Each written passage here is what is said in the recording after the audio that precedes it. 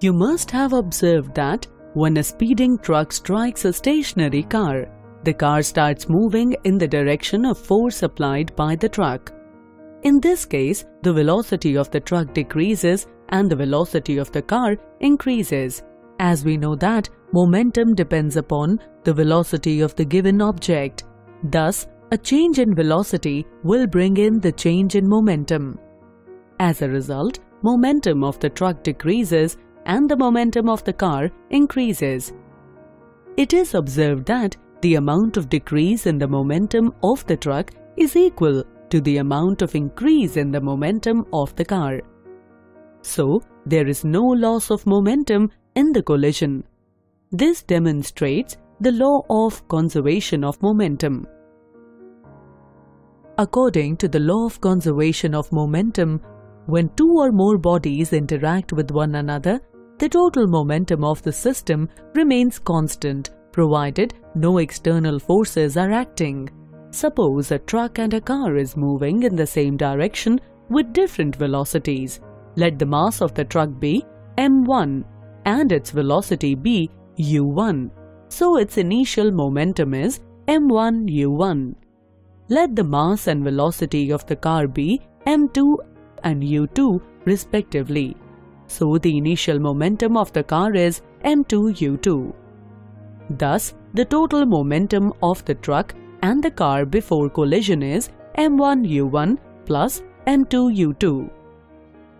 Suppose the truck and the car collide for a short period of time t. After the collision, the velocity of the car and the truck will change. Let the velocity of the truck and the car after the collision be v1 and v2 respectively. After the collision, the momentum of the truck changes to m1 v1 and momentum of the car changes to m2 v2. Suppose during the collision, the force applied by the truck on the car is F1 and in turn, the car exerts a force F2 on the truck.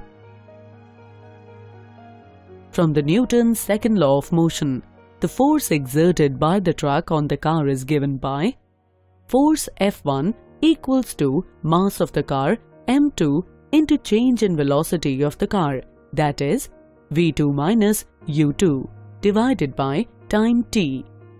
Now, the force exerted by the car on the truck is denoted by F2. Force F2 is equal to mass m1 into change in the velocity of the truck, that is v1 minus u1 divided by time t. The force exerted by the truck on the car is the action and the force exerted by the car on the truck is the force of reaction. According to third law of motion, force of action and reaction are equal and opposite. Now, putting the values of force F1 and F2 and rearranging the terms, we get the required equation of law of conservation of momentum. Equation on left-hand side represents the total momentum of the truck and the car before collision. Equation on right-hand side represents the total momentum of the truck and the car after collision. This shows that the total momentum of the system of two bodies before and after the collision remains constant and conserved.